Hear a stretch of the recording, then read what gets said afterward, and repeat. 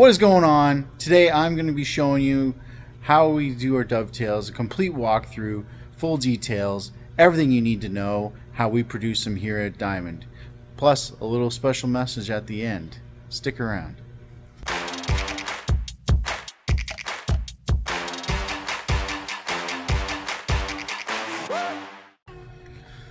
So to make the dovetails, it's all produced through our program so that they are made exactly to the size to fit the cabinet. So the same way all of our cabinetry is made, the door lists are made, all of that information is all produced through the same program. So those files will come out here to our B200 saw, which is overkill for these parts, but the best thing is that we do get a label for them, which I'll show you at the next step why that's important. Put all the pieces on the saw and our operator will stack them all up just by fronts and backs, and we're only labeling the fronts and backs just because the sides are all interchangeable,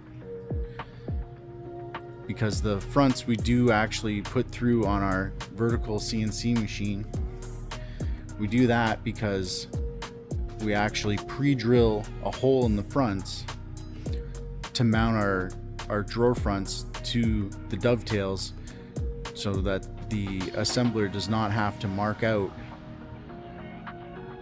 with a pencil at all or anything in order to mount the drawer fronts to the dovetail drawers themselves. It's all done on the machine, so we actually do a pilot hole through the dovetail and then also have a marker hole on all of our fronts, and then just launch a screw through that to mount them, which I'll show you a little later. So we cut all on the saw and then immediately toss them through the V200 to get that CNC drilled so it's absolutely in the perfect location. And then right behind the CNC we actually have our dovetail equipment right here. So we run an edge sander so we can sand and wax all of our cut edges on the exposed pieces of the dovetail that you're going to see, and then we run a CNC dovetail machine here. You can see the operator is sanding and waxing the pieces, as I said, and stacking them all up by size, and then machining them is pretty straightforward. Just put them in and out and then sort them back onto our carts. So again, here's one of our typical lean-to carts that you've seen in our previous video all about carts.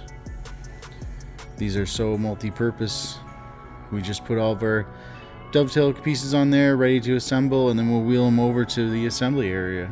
So the machining of the parts are all the way over here by the CNC, but that's just so we can keep all the dust down at one end of the shop and keep it away from more important stuff. As you saw in the other video, we have a dovetail clamp right here that we're producing all the drawers on. Clamp them, glue them. I have here a lift table to raise and lower. Makes the work height very easy. So I keep my bottle of glue. I've also got a little bit more wax for the cut edges. So when the pieces are machined, we wax them, and then once they're produced, we'll wax them a second coat, and that just gives them a way better finish. So here's the dovetail assembly area. We keep everything that we need in this area. So as you can see, I got my undermount clips lefts and rights. All of my nails are extra there. I have two drills here. One is a driver with a bit in it for the screws. The other is a drill with a pre-drill bit. We have a nail gun here with a 1/2-inch staple, and then another stapler here for stapling in the bottoms. So as you can see here, as assembling, I'll pre-glue the pieces and throw them into the clamp, and once I have it squished, I then use this stapler to staple that little back corner where the notch happens. Because one of the biggest pet peeves I've had with ordering dovetails from other suppliers is that the little corner piece on the drawers seems to always pop off and break when you go to notch them. So here you see we use the 1/2" staple just to keep this little piece here from breaking completely off once the notching happens.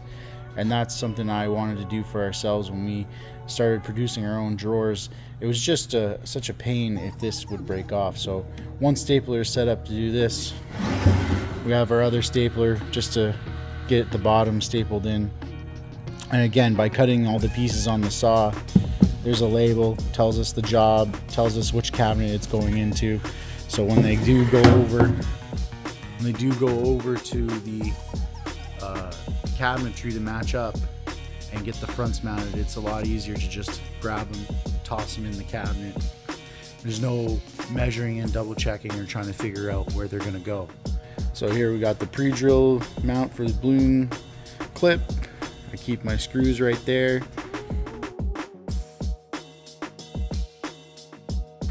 Here's a look at the inside of the drawer. Like I was saying, we pre-drill holes for mounting our fronts on the CNC, and that makes the mounting perfect.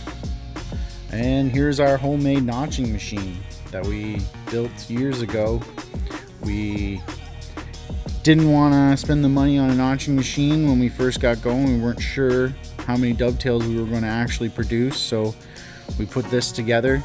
It's just a table saw body with a motor that we've made our own dado set and top here, attached to a pulley, attached to an air cylinder on the switch here. So we place the drawer on here, power up the dado set, and then just by pressing this air cylinder button, it'll actuate the notcher in and out.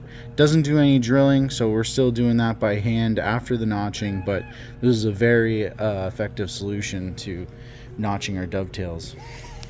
So right here in the middle is where we produce all the dovetails, and then just quickly right there is where they're going to meet up with the cabinets. So it's literally 30 feet away on the other side of the shop here widthways. We will just bring the drawers over, match them up with the cabinets, and get the fronts mounted. So here at our hinging bench, we'll lay the fronts down, bring the drawers here, just pop a couple screws in, drawers just fly right into the cabinets. Makes it very easy.